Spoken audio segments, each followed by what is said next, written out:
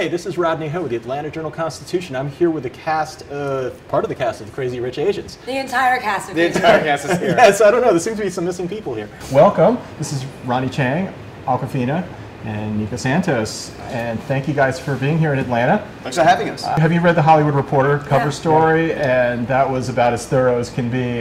How did it make you guys feel just reading through like the fact that Netflix threw like $1 gazillion at them and they said no? I was like, what are you guys doing? Take the money. You know what? They promised like a trilogy too. Yeah. Like what with we Lord of doing? the Rings.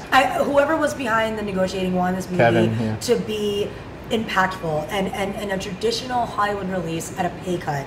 You know, like that's a beautiful thing. Yeah. You know what I How mean? many It's more times- significant. Yeah, how many times in this industry does someone make a decision not based on the bottom line? Yeah. And they felt very strongly that it needed a theatrical release for cultural reasons, to promote the idea of Asian people in leads in movies, so that kids can, or whoever, young people, old people can go to a movie theater and see themselves on screen. Like we're doing the LA premiere at the Chinese theater, right? And I just thought about that, you know, like how this might be like one of the only really Asian movies that have been, you know, dropped at the Chinese theater. So it's like, you know, it comes full circle, and it's a big movie, and you want it to be released in a big way, you know? Yeah. It's noted, I think Constance in her Twitter feed noted that it's been 25 years. There was only one other major studio movie that focused on Asian American stories. That was Joy Luck Club, and you guys were all pretty young when that movie came out. And this is a sequel to that. Yeah. So can you imagine being like 5 years old and just watching the Joy Luck Club like on a loop?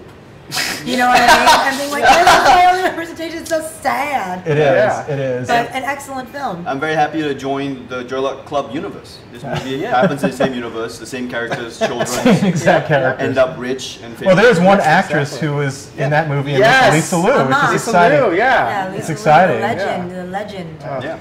This movie actually has a lot of comedic elements, more so than Joy Luck Club. Yes. And you three are kind of like part of the core comedic crew, I guess, in a sense. You guys all bring in different comedic qualities to the. I mean, I think there's a lot of comedy. There's people who are very fun, like Selena. Was one of the aunts. She's hilarious. Very, very funny. Ken Jeong, who we just of course your dad in the movie. Yeah. My father, my mother. Yes. Oh my God, she's so funny. Coaching Mom. It's interesting. Like all these. First of all, it's a romantic comedy. Right. So the comedy element, I feel is pretty strong. It holds its own. I think this movie. And even though the two leads are pretty earnest overall. Sure. Yeah. They have their moments. They have their comedic moments. But I think that always serves in a movie. You know, you always have to have that, and then everyone else. This is an ensemble cast. You know what I mean? And there's so many of us. What did you guys do off camera? That was fun. Karaoke. Of dim course. sum. He loves Ariana Grande. No stereotyping here at all. So who sang? Yeah, what did you guys each sing? You were the Ariana Grande. And only surpassed by Taylor Swift. Wow. Which Taylor Swift song can you do? Which one? No. All of them? Dream, look in your eye, and I got that red lipstick, something I haven't done in a while. This is literally how he sings karaoke, like this. No, he's like angrier. This. He's angrier. And like he's like. Oh, he's always bouncing to the beat. I need to know. Awkwafina, you're known as a rapper, but are you a good singer as well? Or do you have 3 octaves or? I mean, no. But clearly my voice is only 1 octave, and it's extremely bassy, if you ask me. So yeah. Well, each of you guys have a touch of color, and I find it fascinating. You've got you choose to wear a square, right? Is that just a square, a pocket square? A pocket square. We went to the hotel to get. I'm a fashion square.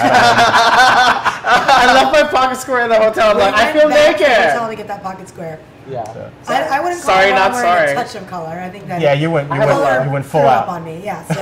Yeah. I actually got this from the Salvation Army. Oh, okay. And the T-shirt thing was studious. From some guy on the street. Yes, but he's got these socks, which I found hilarious because they look suspiciously like you. Yeah, that's because they are me. Buy them at RonnieChang.com. $10 each, not including shipping. I've got them in 3 colors. Yep. Why? That's the good question. Why? Yes. Why not? That's the real question. They're good quality, very top quality, good stitching. I wear my blue ones all the time. I'm surprised we are like 8 minutes into this and you haven't brought up T.I., and I can't believe it. So because they've been on my case for Atlanta. It's not that we hate T.I., it's just that every time we go to a news station, he says to this like very lovely news reporter, hey, you know about T.I.? I love T.I.